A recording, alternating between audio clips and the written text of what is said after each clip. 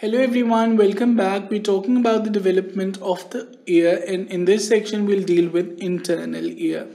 So this section has been divided into an overview in which we'll see what are the components of the internal ear and what are the sources of development of these components. Then we'll talk about the components of the otic vesicle. Then we'll see what saccule, cochlear duct and organ of Corti are. A lot of new things in this section, so let's get into it and see what these things actually are. So the figure represents the internal ear. This is an expanded view of the internal ear.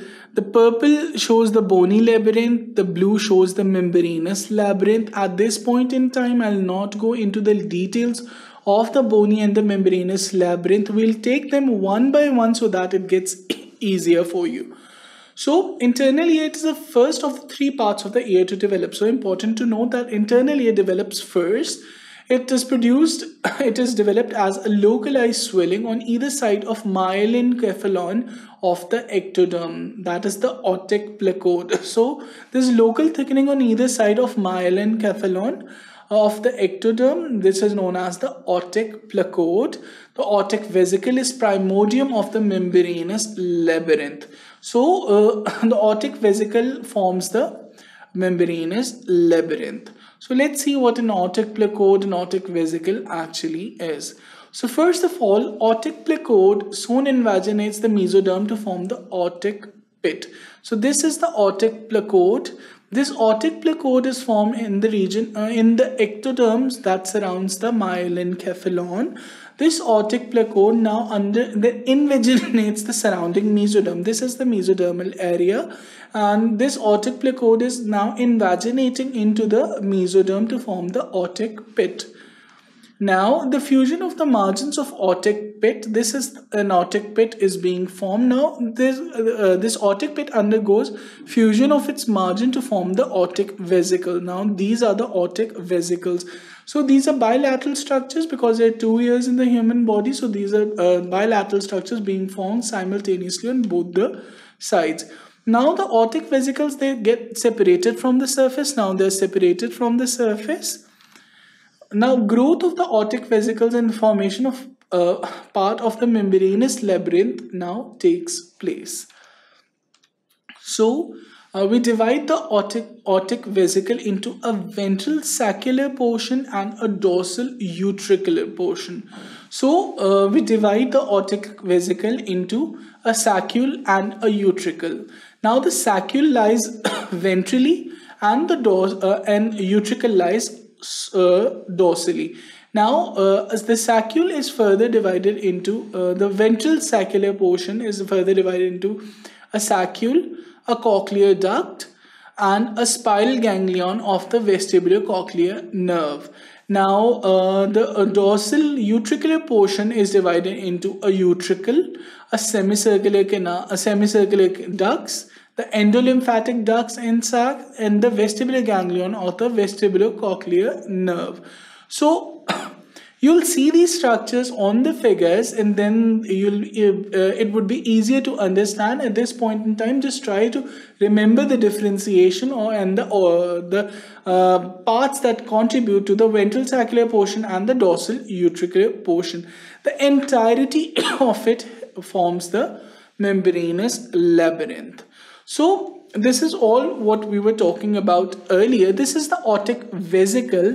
The otic vesicle forms the endolymphatic sac. The upper blue portion is the utricular portion, which is the vestibular part. The lower yellow portion is the saccular portion. So this is the utricle. These are the semicircular ducts.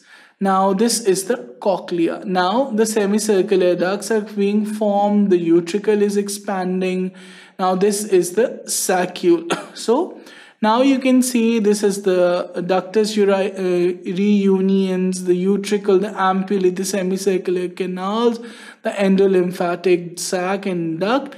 This is the saccule and the utricosaccular duct. So this is how the development actually takes place. Now let's take a look at saccule, the cochlear duct and the organ of Corti. So during the 6th week, the saccule forms a tubular diverticulum. So we're talking about the saccule, this region. So during the 6th week, it forms a tubular diverticulum. This is the tubular diverticulum. Its connection with the saccule becomes narrow, forming the ductus reunions. So this is the ductus reunions, which is formed by a narrow connection between this diverticulum and the saccule. Now the mesenchyme around it condenses to form the membranous labyrinth. So the mesenchyme which surrounds this area, it is responsible for the production of membranous labyrinth. This condensation is converted into cartilage to form the otic capsule, and this is how the otic capsule is actually formed. That is, the mesenchyme that surrounds this tuberculum initially forms the membranous labyrinth, and then there's condensation. This condensation is finally converted to cartilage to form the otic capsule. Now the cartilage of the otic capsule is converted into bone to form the bony labyrinth. So from mesenchymal condensation to cartilage formation, and from cartilage to the formation of bony labyrinth, this is how the steps proceed in the formation of the saccule, the cochlear duct, and the organ of Corti. So this tubular diverticulum, the cochlear duct that grows in a spiral fashion till it completes 2.5 turns. So this cochlear duct, this undergoes circular, grows in a spiral fashion till it completes 2.5 turns and is responsible for the production of the adult structures. Now there's perilymph, which is the fluid in the perilymphatic space between the bony labyrinth and the membranous labyrinth. So between the bony labyrinth and the membranous labyrinth, there's a space which is known as the perilymphatic space. The perilymphatic space is filled up by the perilymph. So membranous labyrinth has fluid which is known as endolymph. Now the special sense organs for hearing and equilibrium develop in the wall of the membranous labyrinth. So the special sense organs which are responsible for hearing as well as equilibrium, both of the function of ear, the special organs required for assessing these functions, they develop in the wall of membranous labyrinth. They are innervated by the vestibulocochlear nerve attached to the brainstem at the junction of pons and medulla. So these special sense organs, they are innervated by the vestibulocochlear nerve, and vestibulocochlear nerve actually lies attached to the brainstem at the junction of pons and medulla. This figure again shows how the development of this otic vesicle proceeds to the development of the adult inner ear. So from otic vesicle to the endolymphatic sac, we have a utricular and a saccular portion. This is the cochlear duct that undergoes 2.5 divisions. At the same time, there is formation of mesenchymal condensation to form the membranous and then the bony labyrinth, form the cartilaginous and then the bony labyrinth. This converts into the membranous labyrinth in itself, and the fluid is secreted, and the special sense organs for hearing and equilibrium are developed in the wall of the membranous labyrinth. So, moving on. The mesenchyme of the bony labyrinth. Now we can divide the mesenchyme of the bony labyrinth into scala vestibuli, which lies above the duct, and scala tympani, which lies below the duct. So we're talking about this. This is the cochlear duct. So this is the otic capsule, this is the modulus, and this is the cochlear duct. So this is the modulus again, and this is the cochlear duct, the basilar membrane, the vestibular membrane. This is the scala vestibuli, and this is the scala tympani. So let's take a look at what these structures are. So the mesenchyme of the bony labyrinth. So this in purple is the mesenchyme of the bony labyrinth.